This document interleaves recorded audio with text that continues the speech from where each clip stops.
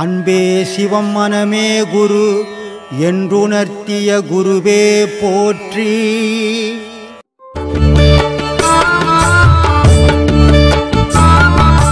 ஆனந்தம் அது ஆனந்தம், ஆனந்தம் பரமானந்தம்.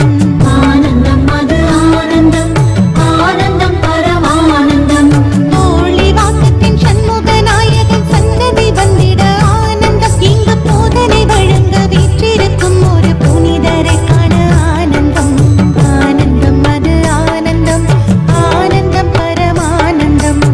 ஆனந்தம் அது ஆனந்தம். நீங்கள் முதல்ல யார், என்ன, எங்கேருந்து வரீங்கன்னு பேசு. வணக்கம். நான் ஒரு ரிட்டையர்டு பேராசிரியர், பௌதிகத்தில் ஏபிஎல் துறையில். ஐயாவினுடைய சேனல்லாம் நிறைய பார்த்துருக்கேன். அதில் அவர் ஆன்மீகத்தை மக்களுக்கு எடுத்துகிட்டு போகணும் அப்படின்றது எளிய முறையில் ஒரு நல்ல எண்ணத்தோடும், ஒரு எளிமையான ஒரு தோற்றத்தோடும், ஒரு எளிமையான அணுகுமுறை, எந்த ஒரு ஆர்ப்பாட்டமும் இல்லாமல், அலங்காரமும் இல்லாமல், அகங்காரம் இல்லாமல் எளிமையாக பேசக்கூடிய ஒருவர் நான் அப்போ தான் பார்த்தேன். நான் 1977 இந்த தேடலில் இறங்கி அநேகரை சந்திச்சிருக்கிறேன். ஆனால் எனக்கு ஒரு திருப்தியான ஒரு நல்ல ஒரு ஆசான் எனக்கு கிடைக்கல. ஐயாவை பார்த்த பிறகு அவரை போய் நம்ம பார்க்கலாம், பார்த்து அவர் போல் நல்ல ஆன்மாக்களை ஒன்றாக சேர்த்து மக்களுக்கு எந்த வகையில் நல்லது செய்யலாம் அப்படின்ற எண்ணத்தோடு தான் ஐயாவை நான் பார்க்கணும். அவருடைய நல்ல எண்ணத்துக்காக தான், அவர் நல்ல குணத்துக்காகவும், அவருடைய சீரிய நோக்கத்துக்காக தான் நான் அவரை பார்க்க இப்போ முன்னாடி நிற்கிறேன். நீங்கள் அவரை நான் எந்த வழியில் அவருக்கு நான் உதவியாக இருப்பேன்னு எனக்கு தெரியல. ஆனால் அவர் சொல்கிறதெல்லாம் எனக்கு தெரியும். அவர் என்ன சொல்கிறாரு, என்ன பேசிகிட்டு இருக்காருன்றது எனக்கு தெரியும். மக்கள்கிட்ட மக்களுக்கு அது எந்த அளவுக்கு புரிஞ்சதோ எனக்கு தெரியாது. ஆனால் அவர் சொல்கிறது எனக்கு அவர் என்ன சொல்லிட்டு இருக்காருன்னு நல்லா தெரியும் எனக்கு. ஏன் அப்படி தெரியும்னு நீ கேட்கலாம். என்னுடைய இயற்பியல் துறை அது ஒரு தியரிட்டிக்கல் ஃபிசிக்ஸ். இந்த இயற்கை பிரபஞ்சத்தினுடைய அடிப்படை உண்மைகளை தேடி கண்டடையக்கூடிய ஒரு பாடம் பிரிவு அது. அதே நேரத்தில் நான் மெட்ராஸ் மெடிக்கல் காலேஜில் லெக்சராக ஒர்க் பண்ணிட்டு இருந்தேன். ஸோ அங்கே எனக்கு கிடைச்ச மருத்துவ அறிவும், விஞ்ஞான அறிவும், இயற்பியல் அறிவும், ஆன்மீகத்தில் ஐயாவை போன்றவங்க சொன்ன அறிவும், வேத புத்தகங்களுக்கு இருக்கிற அறிவும் எல்லாம் ஒன்றா சேர்த்து நீங்கள் வச்சு பார்க்கும்போது அப்போ தான் அந்த பிரபஞ்சத்தினுடைய உண்மை என்ன, மனிதனுடைய உண்மை என்ன, அவனுடைய ஆன்மீக தேடல் எங்கே ஆரம்பிக்கணும் அப்படின்றதெல்லாம் எனக்கு தெரிஞ்சுது. அப்போ அதுங்களுக்கு எப்படி வழிகாட்டுறது மக்களுக்கு, நல்ல ஆட்களை தேர்ந்தெடுப்போம். ஆன்மீகத்தில் யார் சிறந்த பேச்சாளராக இருக்காங்க, சிறந்த வழிகாட்டியாக இருக்கிறாங்க அப்படின்னு தேர்ந்தெடுப்போன்னு தான் நான் பார்க்கும்போது இவரை நான் டிவியில் பார்த்தேன், சேனல், யூடியூப் சேனலில். சரி, அன்றைக்கே நான் பார்த்தேன், இவர் பார்த்து இவர்கிட்ட பேசலாம், இவர் மூலிமா அவருக்கு என்ன நம்ம நல்ல காரியங்கள் செய்ய முடியுமோ அவருக்கு உறுதுணையாக இருந்து நான் என்ன காரியம் என்னால் என்ன முடிஞ்சு என்ன அதை நான் ஒத்துழைப்பு கொடுக்கலாம், அவருடைய நல்ல எண்ணத்துக்கு நம்ம ஒரு காரணமாக அமையலாம் அப்படின்றதுக்காக தான் நான் வந்தேன். என்ன ஐயா எனக்கு அதை பற்றி என்ன நினைக்கிறாரு எனக்கு தெரியல. என்னுடைய விருப்பம் அதுதான். உங்களுக்கு என்னால் என்ன செய்ய முடியும்னு எனக்கு தெரியல, ஆனால் உங்களுக்கு ஒரு உறுதுணையாக நம்ம இருக்கலாம் அப்படின்ற ஒரு எண்ணம் எனக்கு தோணுச்சு. அந்த எண்ணத்தில் தான் உங்களை நான் பார்க்கணும். ரொம்ப சந்தோஷம். நீங்கள் இன்றைக்கி எதுக்கு வந்திருக்கிறீங்கன்னு தெரியல எனக்கு. இல்லை, நான் உங்களை சந்திக்கணும் தான் வந்தேன். உங்களை பார்த்துட்டு உங்களை ஒரு மரியாதை பண்ணிட்டு தான் போகணும். நான் வேறு எந்த எண்ணத்தோட இப்போ வரல. இதுக்கு முன்னே குருமார்கள் கிட்ட இருந்திருக்கிறீங்களா? நான் இந்த டிவியில் பார்ப்பேங்க. நான் டிவியில் பார்க்கும்போது நேரடியாக நான் இப்போ ஒரே ஒருத்தர்கிட்ட தான் போனேன். யாருக்கிட்ட? வேதாத்ரி ரிஷிக்கிட்ட. பார்த்தீங்கன்னாக்கா டிவியில் பார்த்தீங்கன்னா எத்தனையோ ஆன்மீகவாதிகள் இருக்காங்க. ஜனங்க கூட்டமாக ஓடுறாங்க. ஆன்மீகவாதி கிடையாது, சாமியாருங்க அந்த மாதிரி ஏதோ ஒரு உலகத்தை நினைச்சு உலகம் எப்படி இருக்குது, அது எப்படி இருக்கும் இருந்தா இவங்க கிட்ட இருந்து பணத்தை பறிக்கலாம் அப்படிதான் அப்படின்ற முறையில பெருக்கூத்து மாதிரி அது ஒரு வேஷம். ஆன்மீகவாதியா இருந்தான்னா அவன் பல இடங்களுக்கு முதல்ல போக மாட்டான். அவன் இருக்கிற இடத்துல யாராவது வரணுமே தவிர இவன் தேடி போய் பொருள் சம்பாதிக்க போக கூடாது. போறவன் முதல்ல ஆன்மீகவாதி கிடையாது. இந்த தெருக்கூத்தாடுறான்ல, ஊர் ஒரு ஊர் இருக்கும். ஆனா எந்தெந்த ஊர்ல இருந்து ஆர்டர் கொடுக்குறாங்களோ அந்தந்த ஊருக்கு போய் வேஷம் கட்டுவான். மறுநாள் கழிச்சிட்டு வீட்டுக்கு வருவான். அந்த மாதிரியான ஆன்மீகம் ஆயிப்போச்சு இன்னைக்கு. இது அவன் மேல மட்டும் மக்களுடைய மனநிலையும் அவன் தெரிஞ்சுக்கின்னு எப்படி சம்பாதிக்க முடியும், இது ஒரு தொழில் மாதிரி ஆக்கினாங்க. பயன்படுத்திக்கிறான் மக்களுடைய பலவீனத்தை பயன்படுத்தி அவங்க பொருள் சம்பாதிக்க ஆசைப்படுறாங்க. அவங்களுக்கு நல்வழி காட்டுறதுக்கு யாரும் முன்ன. அதனால ஆன்மீகம்ன்றது அவ்வளவு விளையாட்டான விஷயம் கிடையாது, ரொம்ப கடினமான விஷயம். உங்ககிட்ட நான் முக்கியமா உங்களை பாராட்டுறது அந்த எளிமையான ஒரு அப்ரோச் நடைமுறையில் ஒன்று புரிஞ்சுக்கணும். நீங்கள் யார் ஒருத்தன் தெய்வத்தை பார்த்தானோ, யார் ஒருத்தன் தெய்வத்தை உணர்ந்தானோ அவன் எந்த வேஷமும் கட்ட முடியாது.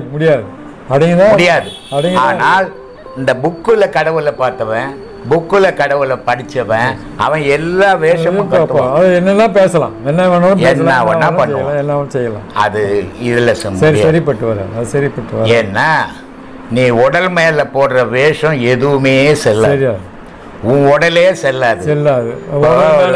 வேதத்ரி எல்லா இடத்துலயும் காயகல்பம் காயகல்பம்னாரு. அதான் சொல்லிட்டு இருந்தாரு அவர். காயகல்பம் வேதாத்தையும் சொல்லிட்டு இருந்தாரு. காயகல்பம்னா என்ன, காயகல்பம் என்ன, அதனுடைய பொருள் என்ன, காயகல்பத்தினுடைய பொருள் என்ன? காயகல்பம் பண்ணினா உன் உடல் அழியாது. காயம் அழியாத கல்பம் மருந்து, அது அழியாததான் காயகல்பம். இத மகான்கள் அவன் சித்தர்கள் செய்தான், மனுஷன் செய்ய முடியுமா? செய்ய முடியாது சார். அவன் அழியாது இருந்தான், நீ செத்துட்டிய.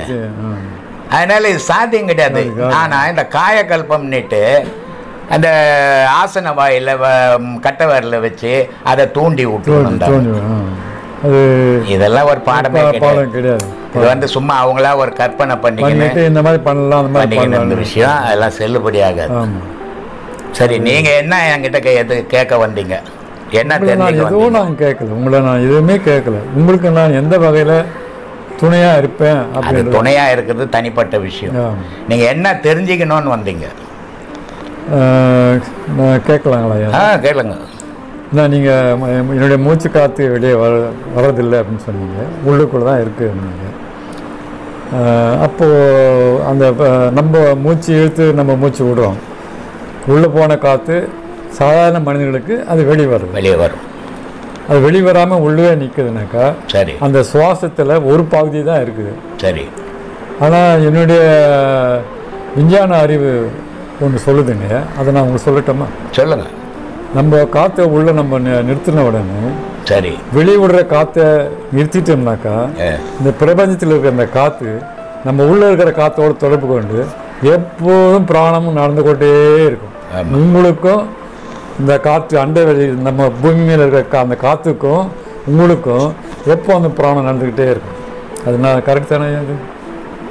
அது உங்ககிட்ட கேட்டுக்கலாம், தெரிஞ்சுக்கலான்ற சொன்னேன் நான். அது உண்மையானாக்கா நீங்கள் அஞ்ஞானத்தினுடைய நிலைக்கு அது பொருந்தும். ஏன்னா மனுஷனுக்குள்ள ரெண்டு காத்து, ஒன்று அபானன், இன்னொன்று பிராணன். பிராணன்ன்றது மேலே வருது, அபானன்றது கீழே போகுது. ஆனால் இந்த பிராணன் உனக்கு மட்டும்தான். ஆனால் பிரபஞ்சத்தில் இறைவன் பிராணனா இருக்கிறான், நீ அபானனா இருக்கிற. அப்போ இந்த நெகட்டிவ் பாசிட்டிவ் மாதிரி அது நியூட்ரல் பேஸ் அது பேஸ். இறைவனுடைய காற்று பேஸ், உன்னுடைய காற்று நியூட்ரல். ரெண்டும் சேரும்போது மனிதனுடைய இயக்கம். இது அஞ்ஞானத்துக்கு பொருந்தும், ஞானத்துக்கு அது பொருந்தாது. ஞானத்துக்கு எப்படின்னா இங்கே வர மூச்சால் இந்த உலக விஷயத்தெல்லாம் இப்போ இந்த மூச்சு பன்னெண்டங்களும் வரும். திருப்பி அது ரிட்டர்ன் போகும்போது பிராண காத்தையும் உள்ள வலிச்சுன்னு போகும்போது 8 அங்கலம் தான் போகும், 4 அங்கலம் கழிஞ்சிடும். அப்போ 4 அங்கலம் ஒவ்வொரு முறைக்கும் ஒரு நாளைக்கு ஒரு நிமிஷத்துக்கு 15 மூச்சு. இந்த 15 மூச்சில் ஒவ்வொரு முறையும் 8 அங்கலம் கழிஞ்சிக்கின்னு இருந்ததுன்னா 21,600 மூச்சு ஒரு நாளைக்கு இயங்குது. அப்போ இந்த 4 அங்கலம் கழியும் போது ஒரு நாளைக்கு எவ்வளோ கழியுது? இது கணக்கு, சயின்ஸ் தான்.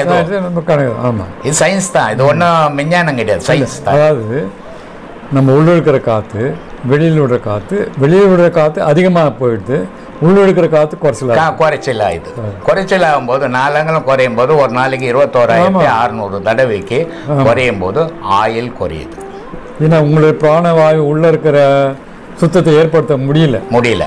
அதனால உடம்புல அழுக்கு சேர்ந்து. இது அஞ்ஞானத்தினுடைய வெளிப்பாடுகள். மெஞ்ஞானத்தினுடைய வெளிப்பாடு அப்படி இல்லை. தன்னுடைய மூச்சை மூக்கு வழியா நிறுத்திட்டோம்னா நம்ம புட்சையெல்லாம் நிறுத்த முடியல. நிறுத்தினா நம்ம போயிடுவோம். அது இப்போ ஒரு பெரிய இடிக்கிற காளை மாடுக்குது. அந்த காளை மாட்டை நம்ம பிடிக்க முடியாது. பிடிச்சா நம்மளை காலி பண்ணிட்டோம். அப்போ அதுக்கிட்ட என்ன பண்ணணும், மொல்ல உறவாடணும். அதுக்கு பொட்டு வைக்கணும், புண்ணாக்கு வைக்கணும், அப்படியே உறவாடணும்னா அது நம்ம கிட்ட உறவாட ஆரம்பிச்சோம். அப்படி உறவாடி அந்த மூச்சு கூட காளை மாடு, முரட்டு காளை மாடு மாதிரி நம்ம மூச்சு அதுவும் கூட உறவாடிக்கினே அதை உள்ளுக்குள்ள நிறுத்தணும் இல்லையா? அதை தான் சொன்னான், இருவினை மாடுகளை ஏக விடுக்கோன்னேன்னு. நல்வினை தீவினைன்றது எங்கடா உருவாகுதுன்னா உன் மூச்சில தான் உருவாகுது. இந்த மூச்சு இல்லைன்னா உனக்கு நல்வினையும் இல்லை தீவினையும் இல்லை. அதனால இருவினை மாடுகளை ஏக விடுக்கோனே, உன் அடங்கமான மாடு மனம் என்ற மாடு அடங்கி விடும் கோனேன்னு. இது அடங்காம அது அடங்காது, இது அடங்காம புலன் அடங்காது. அப்ப மனம் அடங்குனா புலன் அடங்கும், புலன் அடங்குனா மூச்சு அடங்கும், மூச்சு அடங்குனா மனம் அடங்கும். அதை நீங்க அப்படி திருப்பி பண்ணி எல்லாம் ரொட்டேட் ஆகுது, ஒன்றுல இருந்து தொடர்பு லிங்க். அப்போ இது அடங்கி போனதுக்கு அப்புறம் உனக்கு வெளி ஆசைகள் கிடையாது.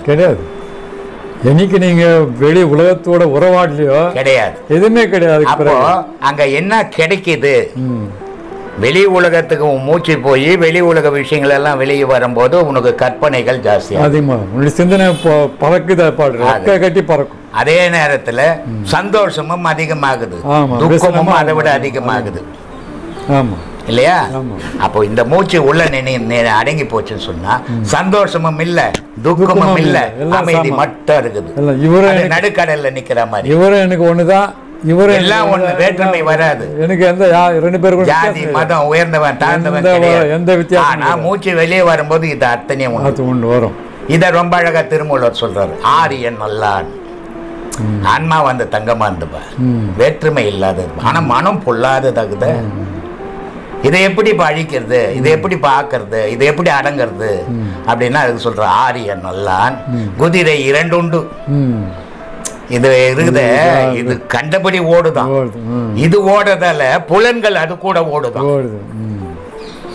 அதனால சொல்றார், ஆரியன் நல்லான் குதிரை இரண்டொன்று வீசி பிடிக்க விறகறிவார் இல்லை, கூறிய நாதன் குருவரில் பெற்றால் வாரி பிடிக்க வசப்படும் தான். என்ன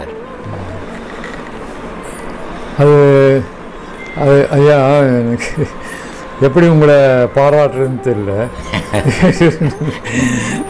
அது அவர் திருமூலர் சொல்றதெல்லாம் ரொம்ப ஆழமான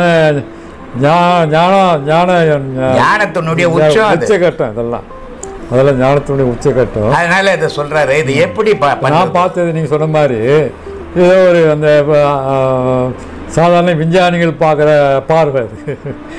நீங்க பார்க்குற பார்வை திருமூலருடைய பல வீடியோக்கள்ல சொல்லிக்கிறேன்.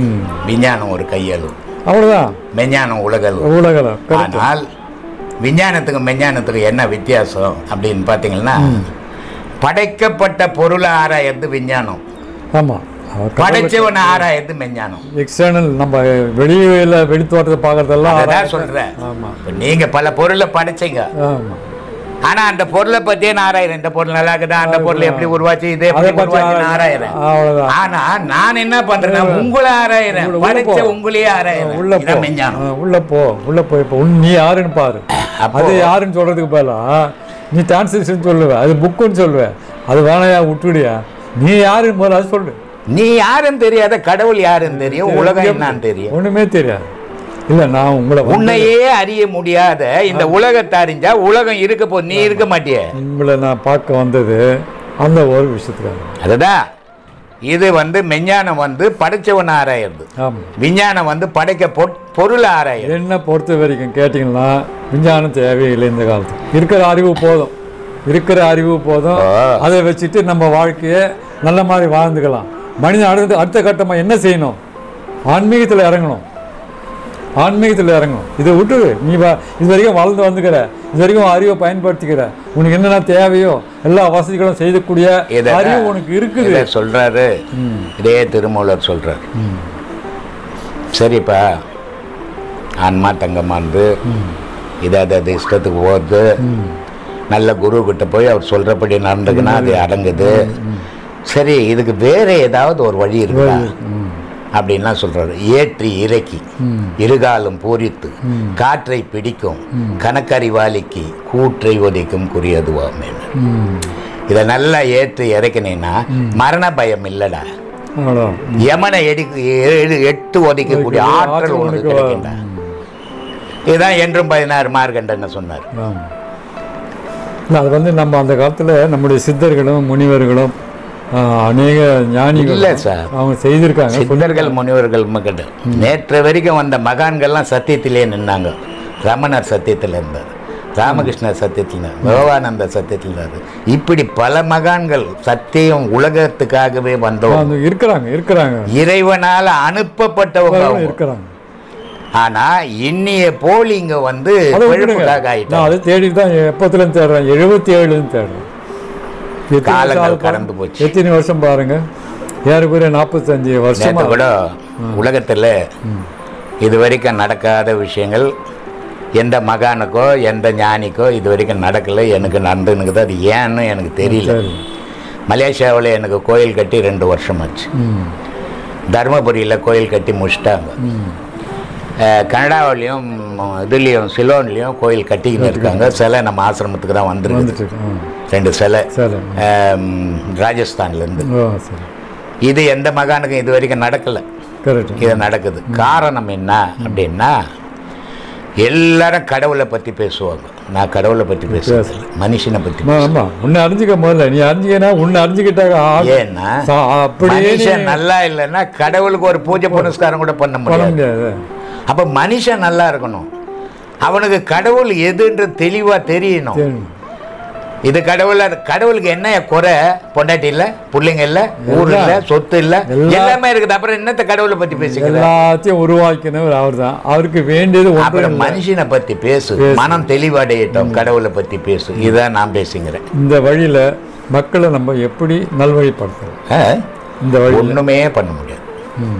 ஏன்னா இது வந்து நம்மளுடைய ஆதங்கம், இந்த மக்களை எப்படி நல்வழிப்படுத்த முடியும். ஆனால் இந்த மக்கள் நல்வழிப்பட மாட்டாங்க. ஏன்னா போலியை நம்பியே பழக்கப்பட்டு போச்சு உங்களுக்கு. இன்னைக்கு இவ்வளோ 40 வருஷமாக பேசுகிறேன். இன்னைக்கு கிட்டத்தட்ட வெளிநாடுகள் இப்போ ஒரு அம்மா டயானானிட்டு, அந்த அம்மா கிறிஸ்டின்னு, அந்த அம்மா சர்ச்சுக்கெல்லாம் போகிறது கிடையாது. நம்ம கிட்ட தான் இப்போ நம்ம பேச்சு நம்ம வீடியோவை கேட்டு அந்த அம்மா வந்து சர்ச்சுக்கே போகிறது கிடையாது. என்ன எழுதிக்கிறாங்க பாருங்க, இன்னைக்கு அமைச்சிக்கிறாங்க.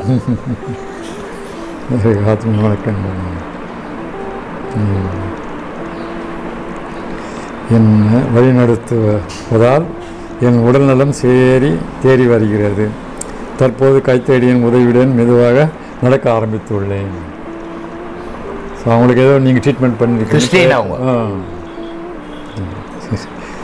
ஜெர்மன்லேருந்து உங்களுக்கு ஒன்று சொல்கிறேயா, இதை மாதிரி ஏதோ ஒரு 1000 பேருக்கு சொல்கிறேன்னா ஒரு 5 பேர் மாறுவான். ஆனால் 1000 பேர் மாற்றிட முடியும் அப்படின்னு நம்ம நினைக்கவே. 1000 பேர் வேணாம், நீங்கள் சொன்ன மாதிரி 5 பேர் மாறும். அதுதான் அந்த மாதிரி இன்னைக்கு 14 கோடி பேர் மாறி இருக்கிறோம். ஒருத்த 2 பேர்ல உலகம் ஃபுல்லா 14 கோடி பேர் உலகம் ஃபுல்லா இந்த உபதேசம் வாங்குறாங்க. அவ்வளவுதான் முடியும். 1000 கோடி மக்கள்ல 14 கோடி பேர் ஒரு விஷயமே கிடையாது. ஆனா எல்லாரையும் மாற்ற முடியாது. நம்மளுடைய நினைவு என்னவா இருக்கணும்னா, மாத்தணும், நம்ம மக்களை மாத்தணும் அப்படின்னு நம்ம நினைக்க கூடாது. நம்மளுடைய கடமையை நம்ம செய்யணும். மாறா பண்ண போட்டோம். மக்களை மாத்தணும்னு போனோம்னா நம்ம போய் பேச ஆரம்பிச்சிடுவோம். இல்ல நம்ம மாத்தணும்ன்றது நான் சொல்றேன், நல்வழி காட்டணும், நல்வழி சொல்றோம். அதை எடுத்து நம்ம பெத்த புள்ள கடவுளே அப்படித்தானே விட்டு, நம்ம பெத்த புள்ள, நம்ம புள்ள நல்லா இருக்கணும், நல்வழியில போகணும்னு சொல்றோம். ஆனா அதுக்காக திருட போனா நம்ம என்ன பண்ணுவோம்? தடுக்க முடியாது.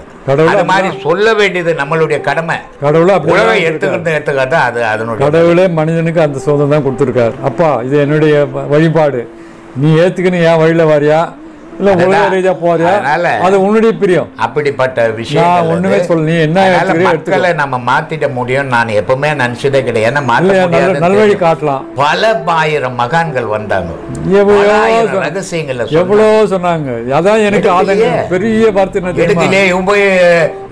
பரிகாரம் பண்ணல சேத்துலையும் சகதிலையும் தானே இறங்குறாங்க. எவ்வளவு திருமூலர் பாடெல்லாம் எடுத்தீங்களாக்கா? திருமூலர் மட்டும் இல்ல, ஒவ்வொரு எல்லாமே பெரிய பெரிய ஆட்கள் யார் எடுத்தான் ஒரு ஆழம் ஃபாலோ பண்ண. அவ்வளவு பெரிய ஆளுங்க சொல்லியே கேட்கலையே, நம்ம சொல்லியா கேட்க போகுது. ஆனால் நம்ம ஒரு குருன்ற முறையில இந்த உலகத்துக்கு என்ன சொல்லணும் சொல்லுவோம். ஒரே ஒரு எடுத்துக்காட்டா ஒரே ஒரு இது. இப்போ உங்களை நம்பி நிறைய பேர் ஒரு 100 பேர் வராங்கன்னு கூட வச்சுங்க. அந்த 100 பேருக்கு நம்ம வழி காட்டினா போதும். அந்த 100 பேருடைய பிள்ளைகளுக்கு நம்ம நல்ல வழி காட்டினா கூட போதும். நம்மளை யார் நம்பி வராங்களோ, யார் நம்மளை தேடி வராங்களோ, நம்மளை தேடி வரவங்கள நம்ம கைவிட நல்ல வழி காட்டுவோம். நம்ம அது பொழப்புக்கு வச்சு இல்லை. 2 விஷயங்கள், ஆன்மீக தொண்டு இருக்குது, ஆன்மீக தொழில் இருக்குது. நம்ம தொண்டா செய்துக்கிறோம். எந்த ஆசிரமத்தில் மாதம் 2000 பேருக்கு சோறு போடுறோம். எங்கே ஒரே ஒரு பெரிய பெரிய கோடீஸ்வர ஆசிரமம் இருக்குது, நம்ம போடுறோம். ஏன்னா உலகத்தில் உயிரினங்களுக்கு கடவுள் எது அப்படின்னு பார்த்தீங்கன்னா உணவு தான் கடவுள். ஃபர்ஸ்ட் உணவு. நீ உயிரோடு இருந்தால் தானே. நீ சித்திரை எழுதுனாக்கா சோறு இருக்கணும். அந்த சோறுக்கு எது அடிப்படை? உணவு. உணவு நமக்கு மட்டும் இல்லைங்க, எல்லாருக்குமே தான். உயிரின அத்தனை உணவு தான் கடவுள். கடவுள் அது வாழணும், முதல்ல வாழணும். இதை இருக்கணும். முதல்ல கடவுள் என்ன காப்பாற்றுவார்னு எந்த கடவுள் அப்படி சொல்லக்கூடாது. யாருமே அந்த மாதிரி சொல்லக்கூடாது. ஆனால் இந்த உணவை நீ தயார் பண்ண முடியாது. இந்த உணவை படைச்சவன் இறைவன். அவர் தான் பார்த்து. அப்போ உணவையும் நீ சாப்பிடணும், இறைவனையும் வழிபாடு தேடணும். நன்றி சொல்லி தேடணும். மனித இனத்துக்கு மட்டும்தான் இறைவனுடைய வழிபாடு. மற்ற எந்த ஜீவராசி எதையோ ஒன்னாச்சு சாப்பிடும், உயிர் வாழும், அது போகும், அது 4 அடிவில் மனுஷன் ஒருத்தன் தான் கடவுள் நினைக்க. மனிதன் கடவுளை நினைச்சி ஆகணும். ஏன்னா எல்லாமே சொல்லியிருப்பேன், எல்லா உயிரினங்கள்லாம் கடவுளனுடைய சாயல் இருக்குது. மனிதனுக்குள்ள கடவுள் இருக்கிறார்.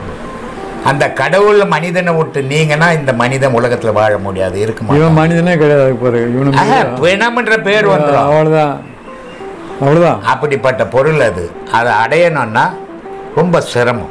அவ்வளோ விளையாட்டு விஷயம் இல்லை. நான் அந்த மாதிரி லெவலுக்கு மக்களை உடனே எடுத்துகிட்டு போக முடியுமான்னு நான் நினைக்கல. ஆனால் ஒரு காலகட்டத்தில் அந்த நிலைக்கு மக்களை உயர்த்தணும். அதுக்கு வேண்டிய ஒரு வழிபாட்டுகளை நம்ம உருவாக்கணும். உதாரணமாக இப்போ நீங்கள் இருக்கீங்க, எனக்கு அதெல்லாம் முடியாதுன்னு தான் தோணுது. இல்லை இல்லை ஐயா, ஒரே வருஷத்துக்கு இப்போ நீங்கள் இருக்கீங்க, உங்களுடைய நிலைமை, நீங்கள் ஒரு நிலையை அடைஞ்சிருக்கீங்க. இதை ஒரு 4 பேருக்கு நீங்கள் அதை ட்ரான்ஸ்ஃபர் பண்ண முடியும். இல்லை, அடைய முடியாது. இப்போ நீங்கள் வரீங்க, நான் உங்களுக்கு சொல்கிறேன், எப்பா இது நிஜம், நீ இதில் பயணம் பண்ணினா இறைவன் அறியலாம், உன்னையும் அறியலாம் அப்படின்னு நான் சொல்கிறேன். சரி சரின்னு தலையாட்டி நீங்கள் வர. அது எனக்கு சித்திக்கணும். நான் முயற்சி எடுக்கும்போது எனக்கு அதனால தான் வந்தீங்க. ஆனால் நீங்கள் வந்தோடனே சரி சரி ஆமாம் இதுதான் சரி அப்படின்ட்டு வீட்டுக்கு போனீங்க. வீட்டுக்கு போனோன்னே பொண்டாட்டி நிற்கிறா. நான் சொன்னதெல்லாம் மறந்து போய் அவன் மேலே போயிடுச்சு ஞாபகம். அப்புறம் நான் சொன்னது எங்கே போச்சு? இல்லை, அது வாழ்க்கையில், அன்றாட வாழ்க்கையில் சாதாரண மனிதனுக்கு நடக்கக்கூடிய அன்றாட வாழ்க்கையில் நீ இருக்கும்போது ஆண்டவனை தொழவே முடியாது.